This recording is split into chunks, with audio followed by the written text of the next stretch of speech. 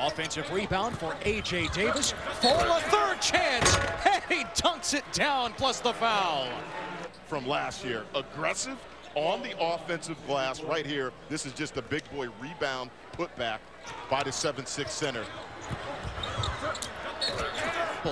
Averaging about 10 points. Rose with the steal.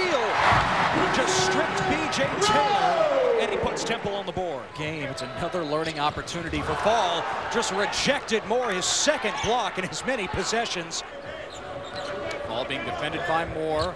Pass out to B.J. Taylor, who sticks the three-pointer. Leaving his feet, trying to come up with it. But here's Quentin Rose for Temple. Pretty move to the rim. 1 through 4, point guard to power forward. A Flackpy flushing it for Temple. Whirling to the basket. A Flackpy offensive rebound. And Shiz Alston knocks down the three to tie the score. Mark Williams in the corner, trying to take Matt Williams off the bounce, and Fall has block number 4. Dingle spotting up, and it's a triple for the other senior on this team. For UCF. Mark Williams for 3. The shooting clinic continues for Temple here late in this first half.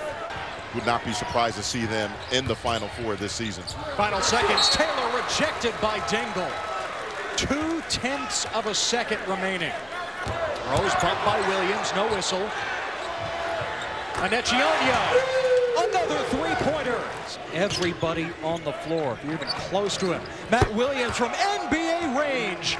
Finally, Williams step back 3. This time, he can heat up in a hurry for single-season three-pointers. 4 more threes would give him the single season in the career records at UCF. Williams out to Taylor. Tries his hand at the 3-ball.